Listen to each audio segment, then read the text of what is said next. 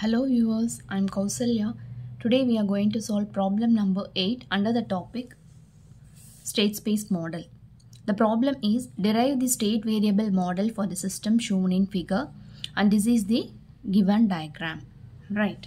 So this diagram has two masses, one spring and one dashpot. And f of t is applied to our mass m2, and the respective displacement due to this force f of t is, for m1 the displacement is x1 and for m2 the displacement is x2. Right. So the first step is to draw the free body diagram of mass m1. So when you look at this mass m1, just count how many elements are connected to it. You see 1, 2. Right. So totally there will be 3 opposing forces. Right. So one is produced by D, one is produced by K, and another one is produced by this m1. And there is no direct applied force on m1. Right. So first draw the free body diagram. So here these 3 are the opposing forces. Right. Now we are going to write the expression for each and every term here. So first consider Fm1. So when you look at this Fm1, the expression is the opposing force contributed by this Fm1 is directly proportional to d square x1 by dt square. So when you introduce proportionality constant, here it is m1 into d square x1 by dt square. Right. And the next step is d. So here d is connected only to the mass m1. So while writing expression, the opposing force produced by d is directly proportional to dx1 by dt. Right. So here when you introduce proportionality constant, it is given by d into dx1 by dt. And the next thing is k. So the opposing force produced by this k is given by the difference of x1 minus x2, because here the k is connected between m1 and m2. As we are considering m1, the respective displacement x1 should be returned first. So that is why here we are writing x1 minus x2, and which is equal to k into x1 minus x2. Right. So by Newton's second law, applied force is equal to opposing force. So here there is no applied force. So these are all the respective opposing forces. So just write it in the form of an equation. Right. Next, consider free body diagram of mass m2. So here also just count the elements which are connected with m2. So here k and this f of t. Right. So f of t is the applied force, and the opposing forces will be produced by this k as well as by this m2. Right. So there are 2 opposing forces and 1 applied force.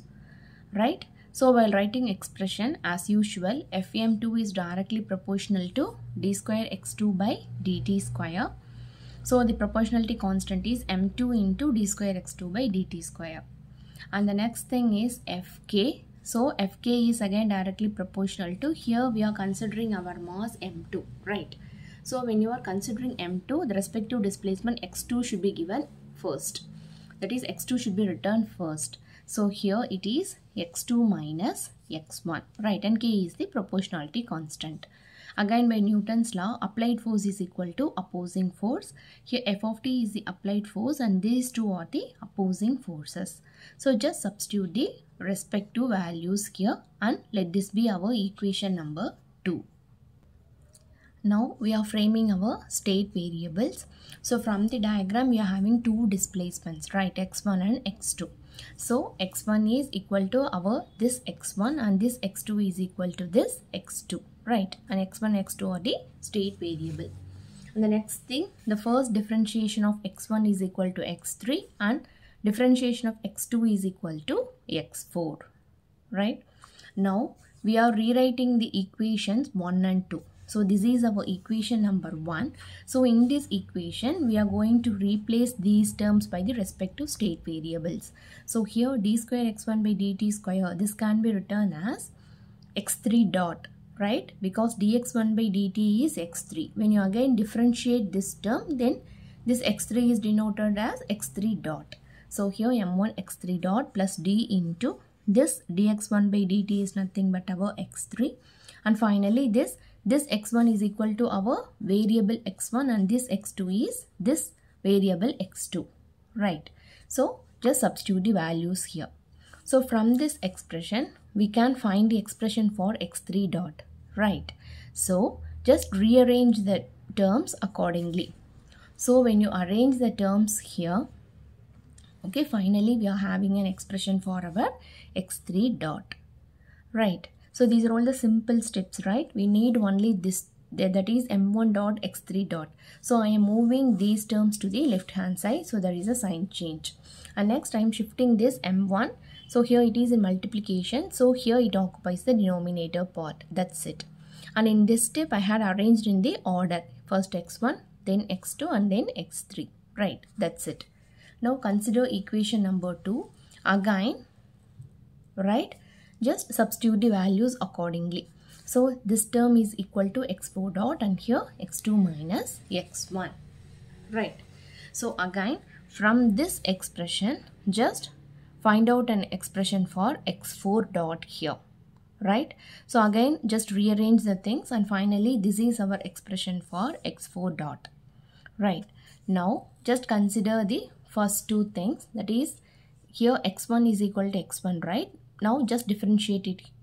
So when you differentiate, x1 becomes x1 dot and this becomes dx1 by dt, and this dx1 by dt is equal to our x3, right? So mark it as equation number A. And again here this x2 is equal to small x2, again differentiate it.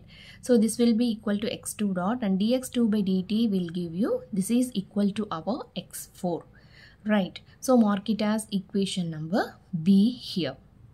So finally we had framed expressions for x1 dot, x2 dot, x3 dot and x4 dot as well. So finally these are our respective equations, right?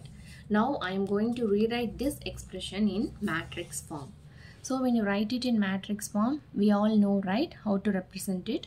So here respective state variables, right? And here this term is respective, that is here the differentiated form, here the normal form.